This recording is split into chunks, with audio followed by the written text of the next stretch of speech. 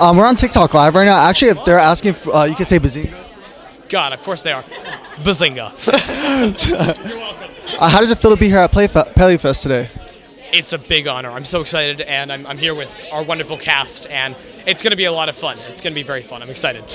Now, what kind of emotion do you feel as you're ending the 7th season? How does that feel? Were you guys sad, happy?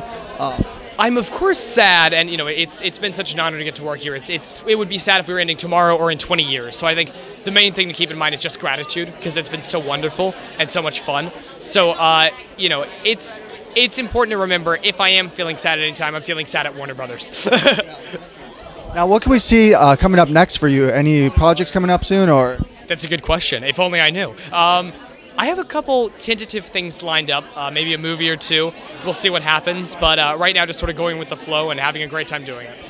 So I was overheard you down there saying that you listen to Marvin Gaye, David Bowie. What kind of other artists do you listen to? Heck yeah. Oh my gosh. I have some friends that have been turning me on to Renee Rapp recently, and I always feel so out of touch with music nowadays because I listen to so much, Van Monroe, Vladimir Vysotsky, all kinds of old music, and then I'm sort of like, oh my gosh, there's so much good stuff nowadays too. But I'm lucky for my friends who are more up to date on their pop culture than I am. I've been learning a lot from them. Well, thank you so much, Iain, for being here. I can't wait to see what you're in next. You're incredible. Thank you so much, and good to see you guys.